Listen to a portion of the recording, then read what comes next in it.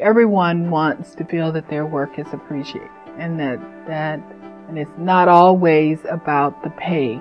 It's not always about the pay. It's sometimes about a little bit more. If I give more, then I want you to feel that you need to demonstrate additional consideration other than just paying me.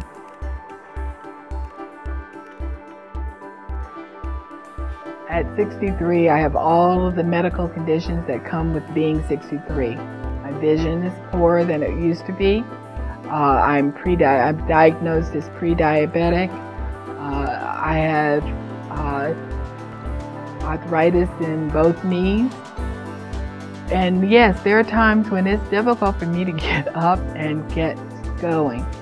But I do. I swing my legs out. I get up. I take 2 Tylenol and I start my day. There are a lot of people that work really hard, and when I tell people the kind of hours and the number of days of the week that I work, they are always, like aghast that I can do it.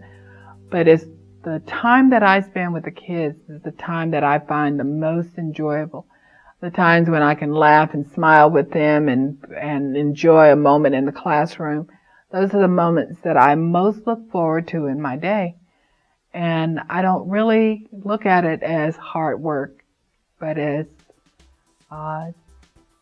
being part of my continuing to learn. There's never a day goes by that I don't learn something new from the kids or see something I admire in what they're trying to do.